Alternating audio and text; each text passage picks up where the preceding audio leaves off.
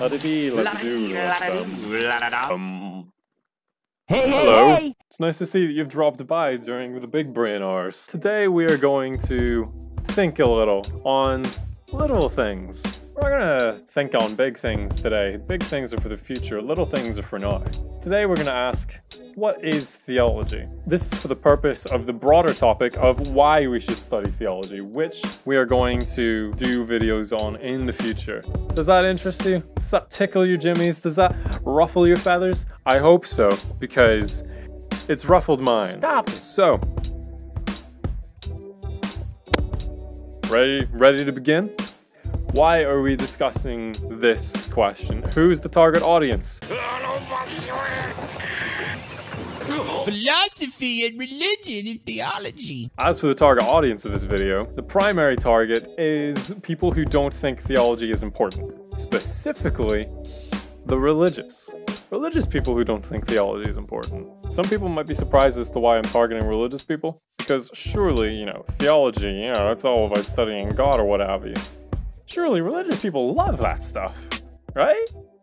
Right? Not necessarily. There's a fair amount of people who actually think theology is like a big old ivory tower discipline where, it's not for me. I'm just one of the simple folk. That stuff over there, that stuff over in the universities, don't need it. Professors, what are they? Spitting words? Word salads? Manipulating the scriptures to fit their own unique liberal ideas?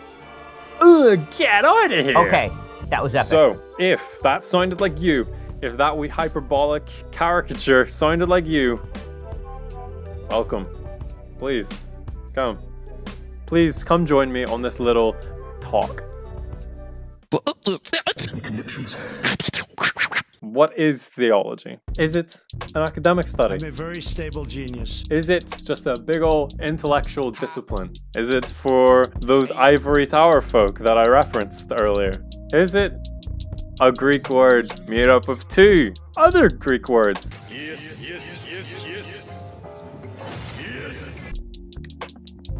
Theos is a Greek word. It means God.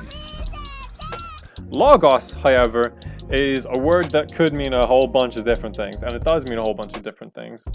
It means word, reason, study, discourse. I'm not going to go into a big study of what logos means. There's plenty of other studies out there that go into that. I'm not going to bother. I'm just going to give you that little, small, very minute definition. Great job. Theos logos. God word. God study. If you want to be basic, yeah, that's it. But let's look at the definitions provided by the big boys, the theologians.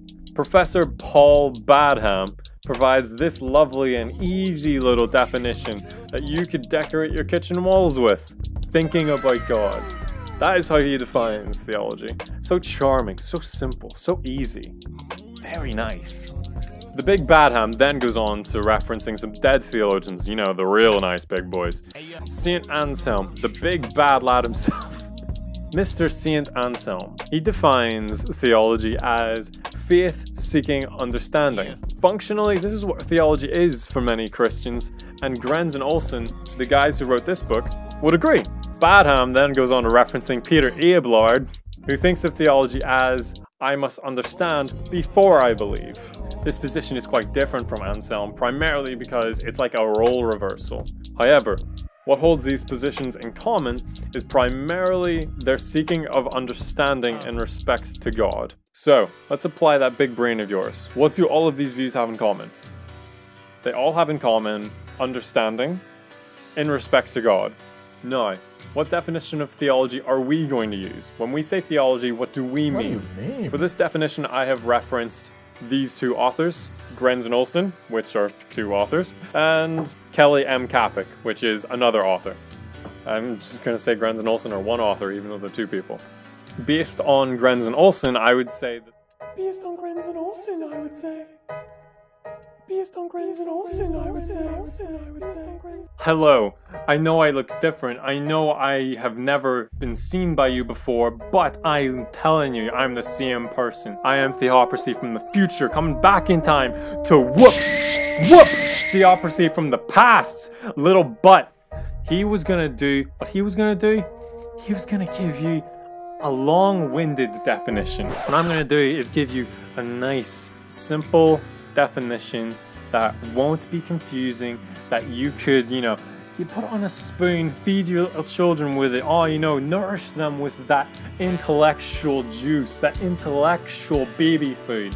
So, based on Grenz and Olson, we can say that theology is reflecting on topics which ultimately point back to God.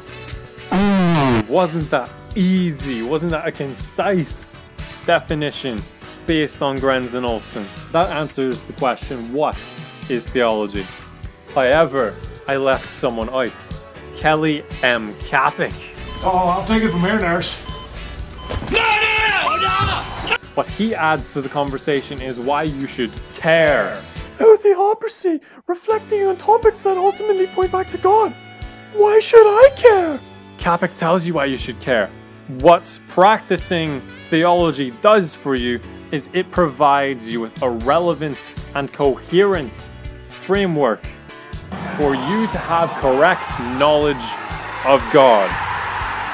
Isn't that so nice? Isn't that the loveliest thing you can have? Did you catch that? Did you get that? Well done! Yes, well done! This is the standard definition of theology that we are going to use in this video. 1, 2, 3.